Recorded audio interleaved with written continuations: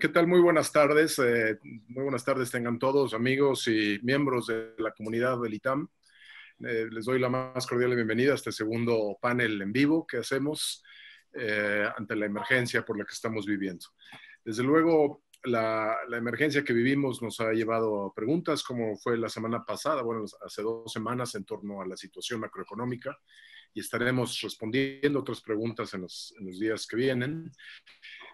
Pero lo que también es evidente es que esta situación que hemos vivido nos ha llevado a cuestionarnos una situación en la que vive el mundo, en aspectos muy serios geopolíticos, en donde es evidente que las democracias enfrentan desafíos, donde los gobiernos han dado pie a medidas autoritarias y totalitarias, limitando, restringiendo las libertades individuales. Y donde también vemos que algunos esquemas que han sido de gran beneficio para la humanidad, como son la globalización, el comercio, también pueden verse amenazados ante regionalismos y localismos, producto del miedo que sugiere y que surge de una experiencia como esta. Hoy tenemos el enorme privilegio para hablar de estos temas, de contar sin duda con quien es uno de los, en mi opinión, los más grandes pensadores y más agudos pensadores en temas de geopolítica, que es Alan Stoga. Alan Stoga es un estratega, un emprendedor, con una enorme experiencia en comunicaciones, relaciones públicas, consultoría corporativa, medios digitales, geopolítica, banca, gobierno. Actualmente es el presidente de la Fundación Tällberg, una fundación que promueve el liderazgo entre miembros de la sociedad civil, y en general a cuestionarnos preguntas sobre el mundo que esperamos para el siglo XXI, a generar diálogo, a generar debate. Así que es un gran privilegio, como decía, para todos nosotros poder escuchar y compartir los puntos de vista que Alan tiene sobre estos puntos. Alan es también presidente de SEMA Communications y debo decir que fue director general de Kissinger Associates por muchos años, así como compañías de banca de inversión. Ha tenido roles muy importantes en instituciones financieras y como economista en jefe de la comisión bipartisana que fundara el presidente Reagan en temas de América Central. Así que, Alan, it's a pleasure to having you with us. It's really a privilege. Thank you very, very much for being with us. También le quiero dar la bienvenida y me siento con un enorme gusto de que para conducir esta conversación nos acompañe un viejo amigo, colega, el profesor César Martinelli, que por muchos años fue profesor del ITAM, director de su división de Economía, Derecho y Ciencias Sociales, y es hoy en día profesor de la Universidad George Mason. César es fellow de la Econometric Society y de Economic Theory, y es sin duda, en mi opinión, uno de los más grandes teóricos liberales que existen hoy en día. Así que, César, qué gusto tenerte con nosotros. So, gentlemen, if it's okay with you, I would propose that I stay here in the background while I let you to talk about these important issues, and perhaps every now and then I would just pop in. If I may, I should tell our audience something important, 2 things which are important, and let me say this in Spanish. Primero, la Fundación Tällberg conduce anualmente y otorga premios al liderazgo internacional, en donde líderes de la sociedad civil, artistas, cineastas, empresarios, académicos, científicos, se distinguen por su importante labor de toda una vida y otorga un premio de un enorme prestigio. El ITAM fue favorecido hace 2 años siendo anfitrión de la entrega de este premio. Y precisamente este viernes es una de las primeras fechas límite para postular candidatos, de manera que Alan hablará seguramente en mayor extensión de esto, pero queremos aprovechar la oportunidad para invitar a todos. Distribuimos información sobre el premio Tällberg Eliasson y esperamos que pues muchos de ustedes encuentren líderes en nuestra comunidad que consideren deben ser propuestos para este premio. El segundo punto que quiero mencionarles es que vamos a hacer algo un poco interactivo en esta conferencia y les vamos a presentar a través de nuestro chat una encuesta a través de SurveyMonkey sobre aspectos que tienen que ver con la confianza en las autoridades, con la percepción que tenemos como individuos sobre la democracia. Nos ayudará mucho que la vayan respondiendo y utilizaremos estos mismos resultados. Alan los utilizará como parte de sus comentarios. Okay? So, well, that said, gentlemen, the floor is yours. Thank you, César. Thank you, Alan. You're welcome. Hi.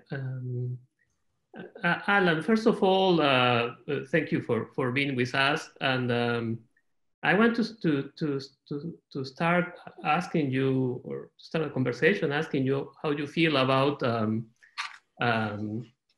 the statement that in the current situation we have had a failure of our governance institutions at all levels, not only global institutions, but also national institutions and local, as a result of the current health crisis. But perhaps this is a situation of crisis that pre-existed. Perhaps what the crisis has done is to make manifest the shortcomings in the way we govern ourselves. I want to get a bit of your feeling about this. How can we repair this? How can we start repairing this? Well, let's start with a couple of things. First, with a thank you. I want to thank Arturo, Alejandro. I want to thank ITAM. It is a relationship, both a personal relationship that I have with the institution and your leadership, as well as Tällberg. We had a fabulous time when we were in Mexico. I'm a friend of Mexico for many years, and I'm a friend of ITAM's. You are truly one of the great institutions of learning in the Americas. That's the good news, and that's probably the last bit of good news we're going to have for the next hour. So I think the point of departure has to be this. We knew that global governance was weak. We knew that democracies were fragile.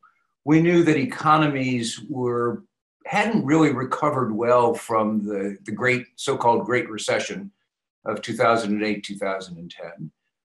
We knew that we were losing control, if we ever had control, of how economies function. There was some reason why interest rates were stuck at zero for years and years. Monetary policy doesn't work anymore. Fiscal policy is, in the United States, before this crisis, we were already running a deficit of $1 trillion. It was Alice in Wonderland time, and where you have gone down the rabbit hole and nothing's working the way that it used to work. As you suggest, the surprise isn't all of what I just said. The surprise is how fragile, how impotent policy is, how uncoordinated policymakers are, how broken all of the connections that used to make the global economy and global governance work. We're how far into this? Pick your starting date. The Security Council of the United Nations had one meeting on the entire subject, and that was only in passing. And that was because it was a little embarrassing that prior to that one meeting, they'd had no meetings. We are seeing everywhere, certainly in my country, the United States, certainly throughout the Americas, throughout Europe, we're seeing a rolling failure of government, a rolling failure of leadership. And one, frankly, that I think we're nearer the beginning than the end. The underlying health crisis clearly is in its early moments. If you want to be an optimist, you will be hoping for a vaccine in 12 to 18 to 24 months. I would point out that HIV/AIDS still has no vaccine, and we're now into 20 years looking for a vaccine. We have medical interventions, medicines, but those took a long time to develop. So in terms of an end game on the science side, doesn't seem that we're very close. That said, governments, and we can talk about the US, we can talk about Mexico specifically, whatever you want to talk about, governments are reacting as though this is the end of the world as we know it. We have seen an unprecedented concentration of authority in Washington, in Berlin, in Brussels, in Beijing. Governments have, either because they need to or because they want to, have sucked up power and authority, in most cases not doing much with it. We have, a perfect example is Korea, which just had a presidential election yesterday. And the president won overwhelmingly because he solved the problem, although I guarantee you it isn't solved in Korea. But one of the ways he solved it was by a dramatic intervention in personal liberty and personal security, personal privacy, rather.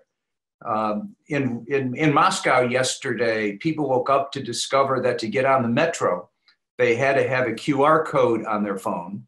And that QR code, which they hadn't known about until they got up that morning, would allow them to stand in a very long line, no social distancing there, and maybe get on the metro because the government was deciding who was going to work that day and who wasn't going to work that day. And that story goes on. How all of this shakes out, what the consequences are, what the big issues, in fact, are, we can talk about over the next bit of time.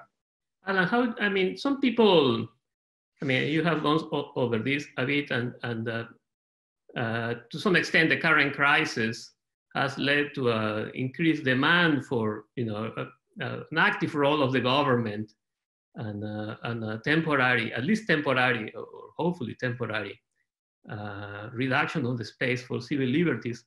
But what we are starting to see in many places around the world is a kind of demand for more authoritarian solutions, as if people are willing to put up with less democracy. So to me, that's kind of worrisome. It reminds us of history. History is what we have here to look at. And so we have been in this type of situation before, when a crisis leads to societies sometimes opting for authoritarian solutions. So how do we counter that? And how can we build kind of democratic leadership for these ugly times? And how can we show that democracy can do better than authoritarian regime? And this, all over the world, I see this call for closing Congress has just happened in the US yesterday. Talk about passing, closing the Congress temporarily for making appointments. There is talk about that in different places in the world. So suspension of elections, etc. How do we counter this? I think the point of departure here has to be, how bad a situation is this? President Macron gave a speech a couple weeks ago in which he said, we're at war. And he used a whole war metaphor, and other leaders have said the same thing. And in wartime, one of the things that happens is civil liberties tend to disappear. In the United States, in the 30s, during the Great Depression, and into the World War II, President Roosevelt, who's widely viewed by history as a great president, a man who had done a lot for democracy, for human rights, suspended a lot of civil rights during the war, because you have to fight a war, civil rights become less important, human rights become less important. So the first question is, are we in a situation that justifies that kind of extreme behavior? The second question is, if we are, how confident are we that governments will give back the liberties that they're taking away in the name of our safety and our health? And one of the problems we see through history is that quite typically, once a government has pulled liberty from you, they're sort of reluctant to give it back. The third point I'd make is the one, what do we do about this? I was in a meeting this morning, a Tällberg Foundation seminar exactly on that subject, on democracy and its future. And a central banker who is one of the wiser men I know, great experience, said, look, when you come to this question of autocracy versus democracy, forget the theories. The real question is process versus outcome. Are the democracies, he asked, producing good outcomes? Put it differently, are they producing better outcomes than other forms of government at the moment? And the answer, frankly, in my country has been for some time that my democracy is failing too many Americans. I would argue Donald Trump is president exactly because of that. We haven't had, the middle class in this country is being badly squeezed. Real wages haven't increased in 20 years. We have a dramatic rise in deaths of despair long before COVID was here. If governments don't deliver on their social contract, and that's true in every government I know, people are going to say, let's change government. Let's change perhaps this government, or perhaps let's change the form of government. So we're at a moment, I think, of testing and of trial. If we fail, if our democracies fail us, those democracies will fail. We've seen throughout Latin America for years now. You saw it in Chile last year. You saw it in Peru last year. You saw it in Argentina constantly. If you ask people in polls, democracy or a strong man, air quotes around strong man, majorities consistently have been saying for years, as you know, Cesar, they've been saying, this democracy stuff is interesting, but give me someone who will actually deliver what I need delivered so I can have peace and prosperity. To go to your original question, I think what we're going to see, not just in the next weeks, but in the next months and perhaps a couple of years, if our systems and governments fail to deliver, I think we're going to see radical change. I wanted to continue this on this point. There has been, and this is a common situation to Mexico and the US, kind of a gap between different parts of public opinion that has made democratic governance harder. I talked to many of my friends in the US, and they tend to talk to people who think like them. And same thing happened with when I talk to friends in say in Mexico or in my home country in Peru. So there is a split in public opinion that has led to political polarization and governments that do not feel for everyone or for most everyone to be consensual, but that seem to be representing extreme viewpoints. That's not general everywhere, but it's certainly the case in Mexico and the US. The public opinion is divided. And so this is a problem if we want to build leadership to reconstruct our governance institutions. So how do we bridge this gap between the different parts of the country? Yeah. I think there's at least two big problems. The first is technology. This is more true in my country than in your country, but it's also true in Mexico. Polarization is partly a function of the technology through which most people get their information. When I was growing up in the United States and my country was fighting a war in Vietnam, it turned unpopular in the 60s and 70s, not on campuses, but among the general population. After the Tet Offensive, when Walter Cronkite, who was the big name in television, we only had 3 networks then, as you did, but this guy was the evening news, 6 o'clock in the evening, everybody in the nation watched him. And after the Tet Offensive, he came back and said, we're losing this war, it cannot be won. And you can see it in the numbers. It wasn't the protests on the campuses, it was the shift in the middle class, because they all got their news. We shared a narrative as a nation. And that narrative was filtered through a relatively small number of media personalities, of news channels, of newspapers. Fast forward to 2020. There are no filters. Almost no one shares the same narrative anymore. And that's because we can construct our own narratives because of how the media in general and social media in particular work. That's true in our countries, it's true throughout Europe. So you've lost one of the real glues of societies, that shared narrative. It is extremely unusual for large, and so you get this sorting. You get this partisanship that sorts around income, it sorts around ideology. It starts around all sorts of things different in different countries. And that leads to the second problem. Politicians in the good old days, certainly in the United States, actually thought they had to win. To become president, they obviously had to get the most number of votes, although we don't do that anymore.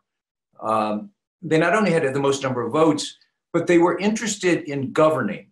And to govern, they knew they would have to govern from the center because that's how the institutions function best. Media, social media, the process of getting elected has changed that calculus. No one in their right mind now runs in a democracy for the center. They run for the extremes. And they run for the extremes because they always knew they didn't need 80% of the vote. They needed 50% plus one vote. Now you can govern that way. In the old days, you couldn't, or you think you can govern that way. So we've gone from a highly partisan political process and highly partisan information gathering process to what's become a highly, highly partisan governing process. What everyone thinks of Donald Trump, he has zero incentive as a politician to govern from the center. He's not governing for 100% of the people, and he would tell you he's not governing for 100% of the people. He's governing for his base. I think the exact same thing is true in Mexico. Yeah. I think the president of Mexico is governing for his base because, and that's true in every country I know. It's true in Brazil, it's true in Italy, it's true throughout Europe. You don't run for the center, you don't govern for the center. Now, whether that is, I'm laying, I think, probably too much on the back of technology. It is certainly the bleaching out of our moral codes. It's the loss of ethics in decision-making. I think it's a profound failure of many of our educational institutions. I don't think we integrate ethics into curricula in the way that we ought to, and not just in business or in the law, but in everything. So as we've lost that ethical filter, why would a politician be any more ethical than anybody else? Her job or his job is to get elected, and that's what they're going to try to do.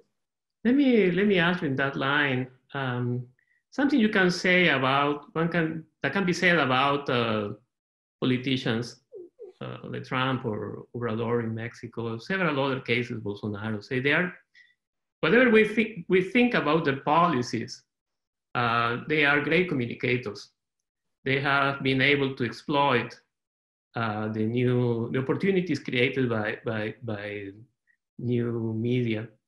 How do we turn these kind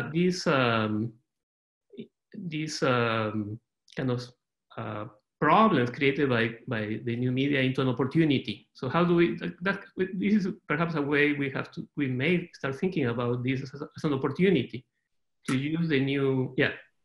First, I'm going to say something that is almost certainly heretical in ITAM. I am not a fan of, but I admire López Obrador as president and as a politician. Mexico is a country where the social contract for the majority of Mexicans has failed badly. I'm a deep friend of Mexico. I have no choice because you have to be a deep friend of your neighbor or you're in trouble. But I love Mexico. But nonetheless, most people in Mexico clearly have not benefited from the last 20 years of my friends in power, my friends making the kinds of economic policies that I would make if I had been in power, because I very much come out of that neoliberal tradition. But it didn't produce in absolute terms, nor really in relative terms for, you tell me what percentage of the population, but there is some reason that López Obrador won the way he won and why his popularity today continues the way it continues. I have not a single friend in Mexico who voted for him. I have not a single friend in Mexico that I know of anyways that thinks he is, that thinks he's anything but taking Mexico in an awful direction. Not my vote, not my choice, doesn't matter what I think. But somehow 50 to 60% of Mexicans still think he's done. Now, it could just be that he's a great communicator, and he is a great communicator. It's also possible that the model that predated López Obrador wasn't delivering for that, call it 50%. That is the case in the United States. Donald Trump, who on any measure of being a president is not going to score well in the history books. Let's be politically correct here. He's an awful president. He has failed systematically. He's debased the office. He's debased the cabinet. One of my measures of judging governments is, would I hire anyone in the cabinet to work for me? Over the years, by the way, Mexico, you've had lots of people in your cabinets that anyone on the planet would hire. There's not a single person in the US cabinet right now that any businessman I know anywhere in the world would say, I want him on my team. You can't run a great country without great people. This government's a disaster. But his popularity among registered Republicans is at the moment 93%. His global popularity is not changed. It's more or less in the upper 40s. It's more or less what it was the day that he won his election. Why is that? Because they believe that the status quo ante wasn't delivering for them. And they have good reason to believe that. So the challenge of democracy is to figure out, how do we make the social contract between a majority of the people and our governments function again? And if we don't do that, and I know very few countries where that's happening, we will lose democracy. I want to mention a point here related to this kind of failure of the economic model for many people. So partly this is due to technology as well. So we can think of widening income inequality as a result in part of technological reasons. It's not only the result of policy decisions or wrong policies. Maybe in part is the result of growth and technology. How do we? So that's a tough question in the end. How do we make the economy work for everyone? I know, just as a question, as a possibility, is that perhaps there is some room in the sense of that we need more competition. And partly the reason why the economy has not delivered for many people, certainly thinking about Mexico, but also about the US, is a lack of competition, perhaps. Imagine designing a technology which becomes ubiquitous. Literally everyone, certainly everyone in this room has a cell phone in their pocket. They're on the internet by definition, because that's how we can talk to them. They use apps, they use Google, and imagine that this global technology is more or less unregulated and is designed primarily to sell things. The whole logarithms underlying the search engines are advertising logarithms. Now, if you sit in 2020 and say, that's probably a strange way to organize the world, to let advertising be the driver of the single most powerful communications technology ever designed, and leave it entirely unregulated in the private sector and allow massive concentration, whether the big Chinese companies or the big American companies. And if you were running a public policy school, as you guys do, you'd say, nah, nobody would do that. That would make no sense. Who would do that? That's why we have governments. But to your point about regulation, yeah, we have seen a systematic deregulation for perhaps good reason, but we didn't even bother regulating the new technologies. Now, think about genetics. Think about all of the disruptive technologies that are being worked on at the moment. So we had an example 2 years ago in China of a Chinese scientist who stood up and said, I have successfully cloned human twins. And the world said, you did what? And the truth is that a bunch of people are working on exactly the same project, but they're a little smarter than this guy that they didn't raise their hand and say, oh, by the way, I'm messing around with human beings and their genetics. And in fact, his explanation was that the gene that I manipulated was designed to make sure that these kids don't grow up with HIV/AIDS. Turned out, subsequent information, it was actually their memory genes that he was mostly working on in an effort to try to develop super memories. Now, any moral, any ethical person would say, you gotta be kidding. But the entire field of genetics is not regulated. I was in a laboratory recently on a Tällberg event and with one of the leading neuroscientists in the world, who is a Tällberg Eliason prize winner. And he was explaining an experiment, not an experiment, it's actually an early product development that Facebook is working on that will allow us to type by thinking. And their goal is 100 words a minute, which is faster than I can type with my fingers. But type by thinking. Now that sounds terrific. Wow, you could just sit here and think and suddenly words are appearing. And it turns out, however, that technology probably is a two-way flow technology. That is to say, if you can tell that computer to type faster, it can indeed impart in you other thoughts. It can read your mind. It can literally change your mind because it can change the nature of thought in the way that it interacts with it. None of that's regulated. So yes, we have a huge regulatory problem.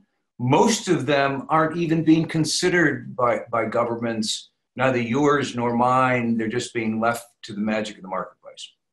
In a way, something that makes difficult, picking up these challenges is the total loss of trust in experts, in expert knowledge. There used to be, at some point, I mean, we have many problems in the past in the political and economic model, but we have some notion of authority that seems to have been lost. And there is mistrust in experts in every possible field because of a situation in which people or big chunks of the people suspect the news, so that is going to make very hard to deliver the changes in regulation or changes in policies that seem to be needed. How do we rebuild that trust yeah? Since I have been, and there's a number of really good questions, which I'm going to let you filter because you're better at it than I.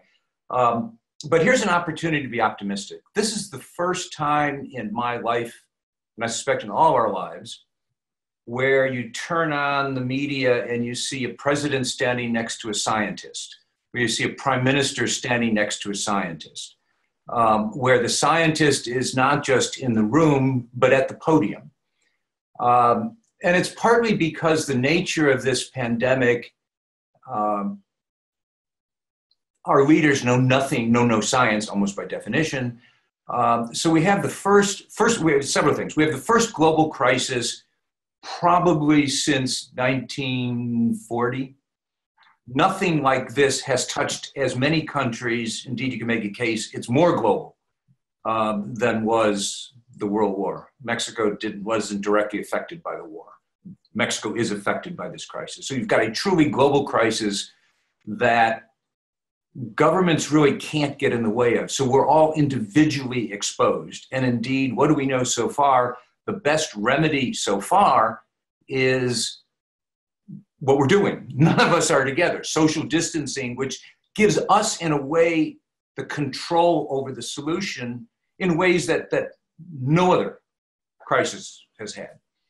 But the fourth point, which is the optimism. Suddenly, experts aren't just in the room; they're at the decision-making table. And even Donald Trump keeps on having to defer to the guy who actually knows what he's talking about, as opposed to the guys who have no clue. So if you're an optimist, you can say, hey, maybe in these decision-making processes in most countries, not all countries, in most countries. We're bringing expertise back into the room. We're inviting, not just inviting, we're demanding that the scientists solve this problem, that the doctors solve this problem. And given some of the other problems we need to address, that could be a spectacular outcome if we can make it stick. One of the questions, I'll jump ahead, is about climate change. I spent part of this week talking to Christiana Figueres, who, as you remember, was one of the lead negotiators at the Paris Agreement and continues to be very active in the climate movement. And she made that observation that suddenly scientists are in the room and they need to be in the room, the decision-making room. But even more than that, we all know that the pace at which we need to address climate has accelerated. Current best numbers are we got to cut carbon emissions in half between 2020 and 2030. We are already in arrears because it's March. Now, in fact, they've gone down because economies are shuttered. But there's been no policy changes at all. Quite the opposite. China is actually starting up new coal plants as we speak. But here we have a situation where governments have absorbed a lot of authority, where they've decided that there's unlimited money available to solve problems. Again, Mexico's an exception. But if you look at the US and Europe together, so far we've identified and committed to spending something on the order of $10 trillion. 10 trillion is actually a big number. It's a quarter of the total GNP of Europe and the States put together. I mean, we've committed to spending this not over 10 years, but over a couple of months. So there's a massive commitment to spend a massive amount of money. And we've let scientists back in the room. And the question Christiana asks, which is the right question, what if we were smart enough to say, okay, we're going to rebuild all these economies with all of this fabulous amount of money. What if at least some of that was tinged green? What if some of that went through retrofitting infrastructures to make them zero carbon, or at least pointed in a zero carbon direction? What if we use this unique moment in literally civilization to get ahead of the curve that we're so badly behind? Point is, you could do it. The question is, will we do it? I'm afraid that the idea of going back to the situation before the crisis may be foremost in the mind of politicians, and the allocation of money may be perhaps biased toward supporting industries that may have been affected permanently. So I'm a bit less optimistic about the big government spending in the current situation. I see a lot of opportunity for rent-seeking, lobbying, money directed to industries that have been hit hard, but that will be hit hard perhaps permanently. Take the example of the Boeing company. Exactly. So here's a company that makes airplanes that have unfortunate habit of killing people. The plane that has been grounded now, which was their future on the commercial side. So Boeing, as you just suggested, has been very successful and got themselves a big chunk of this subsidy money.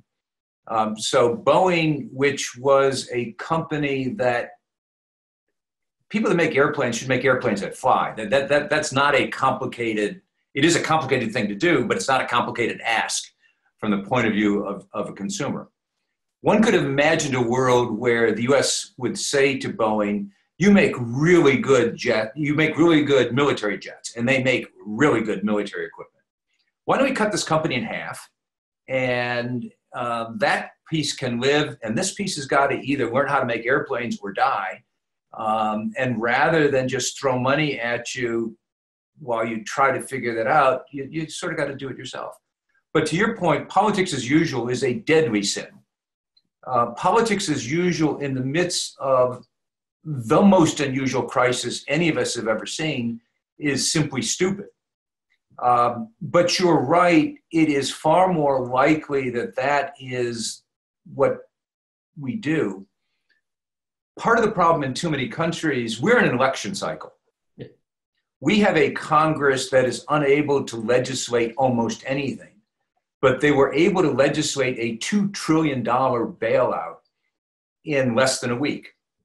Now, what do politicians, there's two things that politicians most like to do. One is get reelected, and the other is to spend money to get reelected. And we just handed the Congress literally, it's not even an unlimited checkbook because this is beyond imagination. $2 trillion is a lot of money. That's on top of a $1 trillion deficit and ahead of, as you know, because you're sitting in Washington, new discussions about another $500 billion to $1 trillion or some kind of number. It's monopoly money.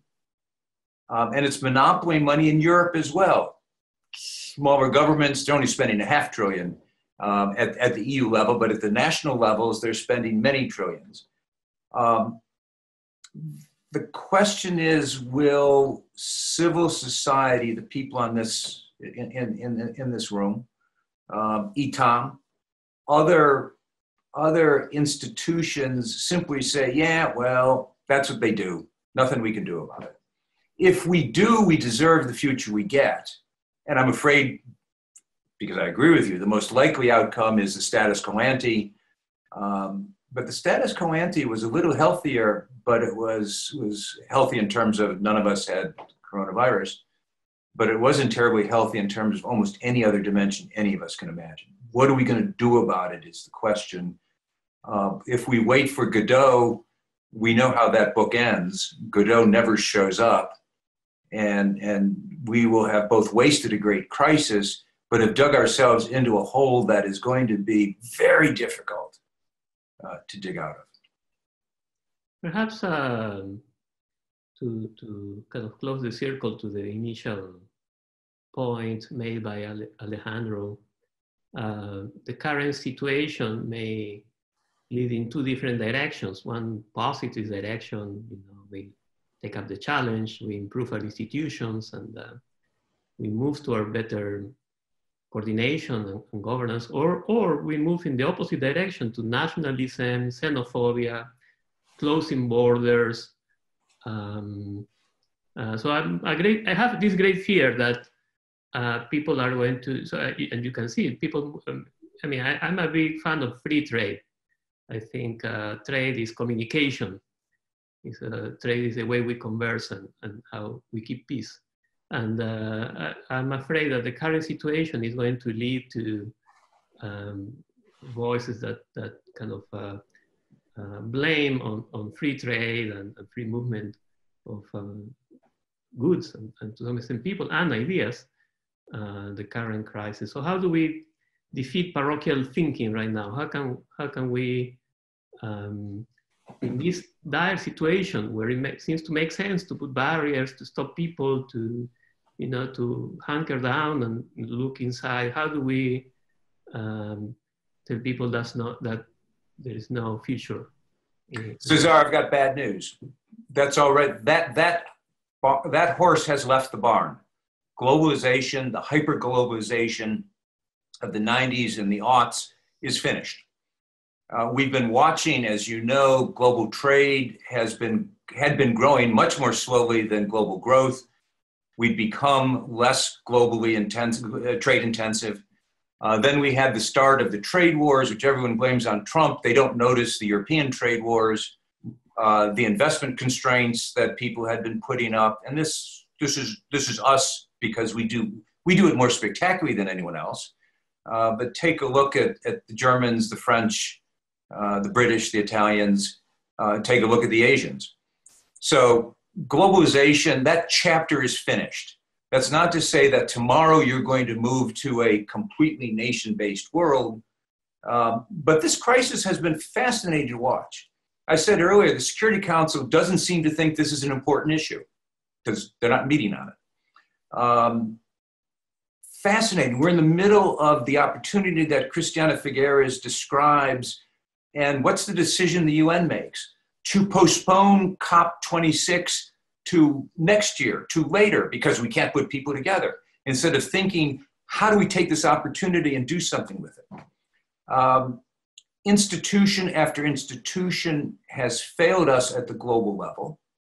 The Secretary General is almost invisible. Never mind the Pope, never mind other supposed global leaders.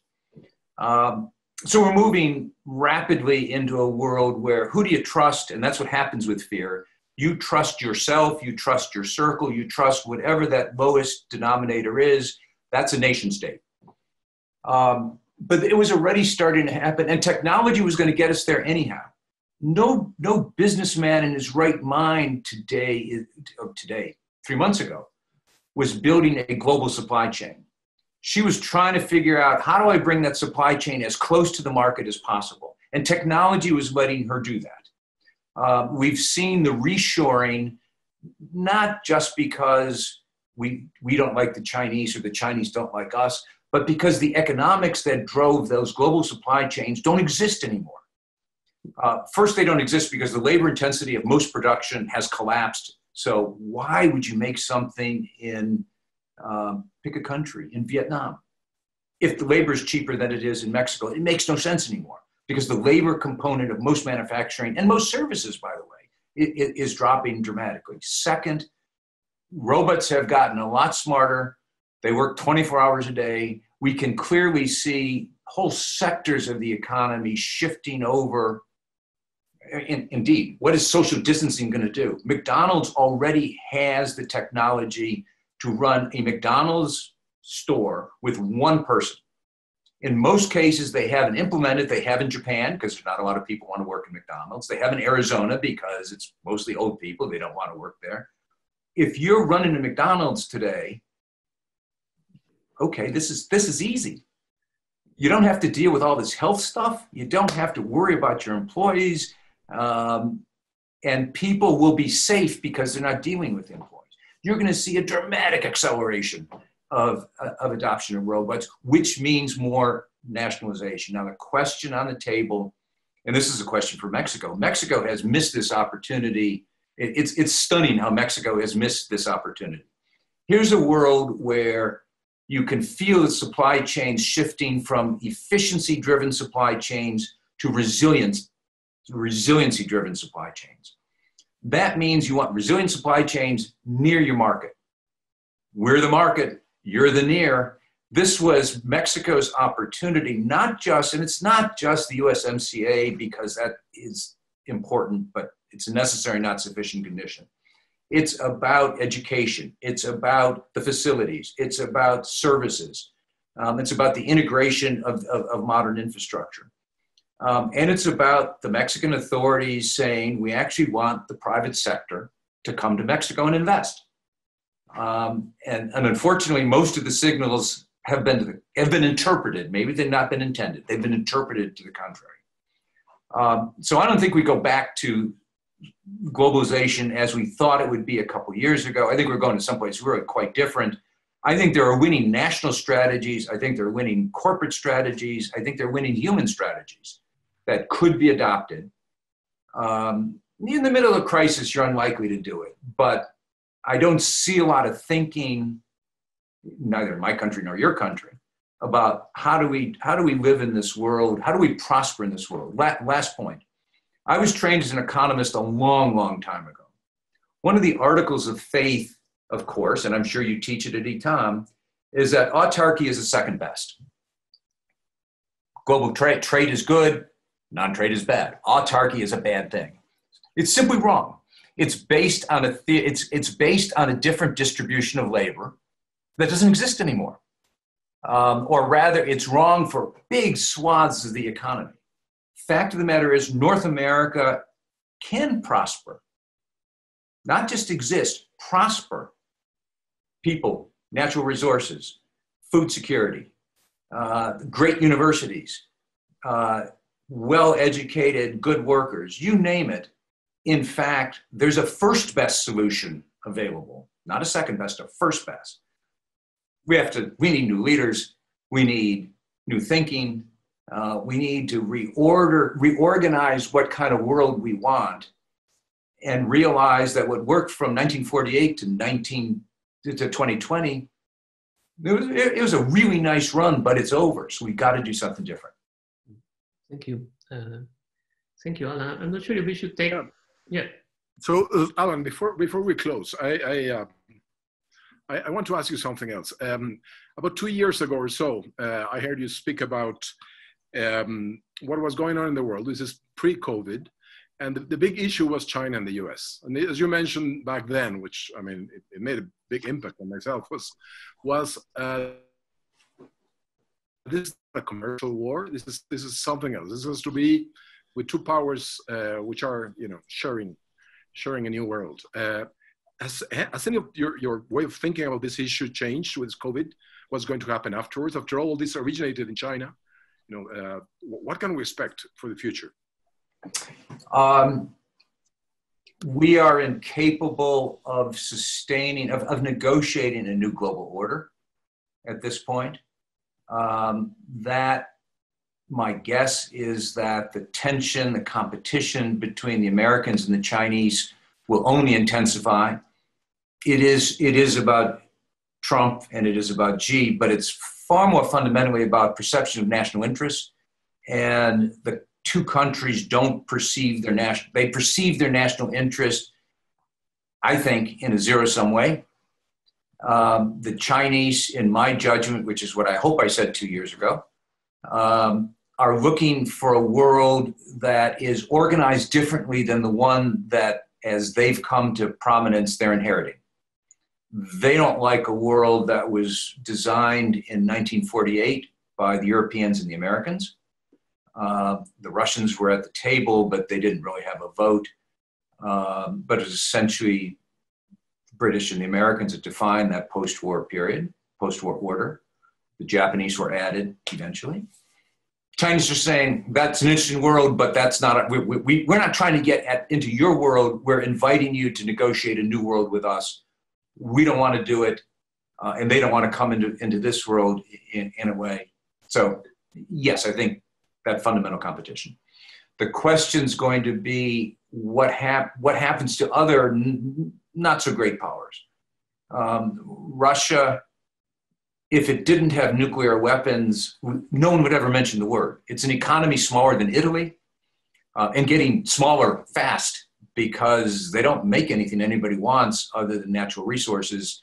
And we may not need their natural resources in the economies in the world of the future. The Europeans have systematically failed to define what Europe is. They're losing a great crisis. Imagine a world where Italy has horrible coronavirus and they appeal to their neighbors, send us personal protection equipment. And what do their neighbors do? They close the borders in direct contravention of the European charters. The Germans close the border, as do their other neighbors, and say, oh no, it's too scary.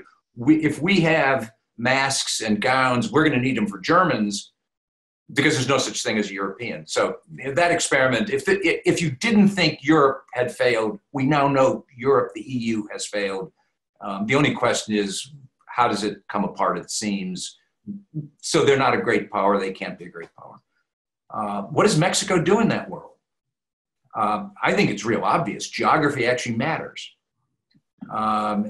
Mexico is going to have to, even if the Americans are too damn dumb to understand it, figure out how do you design a world where we can all prosper together because geography matters at the end of the day.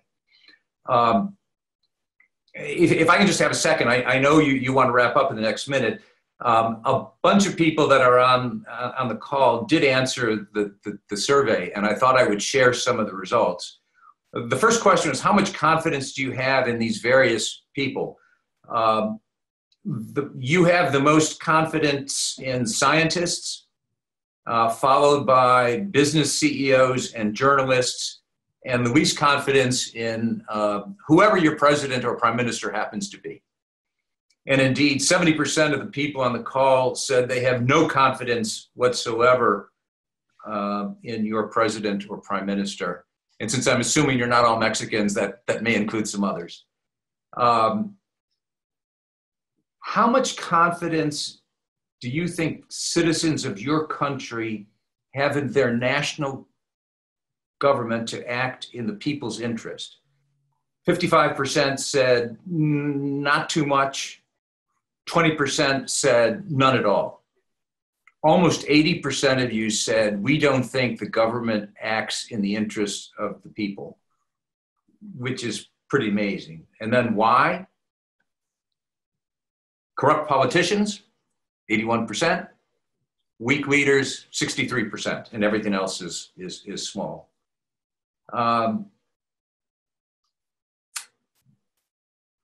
And this is a challenge, I think, for ITAM. How hard is it for you to tell the difference between what is true and what is false when it comes to national or societal issues? 53% said difficult, 11% said very difficult. Almost 2/3 of the people are having, of these people, well-educated, well-trained, interested in issues, are having trouble telling, in American terms, fake news from real news. That's a challenge for the educational system, I think. The good news, do you trust most of the people you come into daily contact with? Overwhelmingly, 60%, 65% say, I mostly trust them or I always trust them. So what's that say? 2/3 of you trust most people, and most of you don't trust your politicians. But you do trust scientists, you do trust journalists, you do trust business leaders. I'm not sure what you want to do with that, but if I were running a great institution, I could imagine some things I might do in terms of the curriculum. Yeah, thanks for sharing this numbers, Helen. So, I mean, given this point of lack of leadership that is revealed in this survey, why don't you just give us a pitch for the Tällberg Liaison Award? So, thank you very much, and thank you for your support on that over the last couple of years. Several years ago, I found that I was in too many conversations, usually over dinner and usually over an awful lot of good wine, that more or less ended up a bit like some of the issues we've talked about, but ended up saying, what's wrong in the world today is there are no leaders. And I would go home and recover, and I'd say, well, everybody seems to think that, but I think they're thinking about political leaders.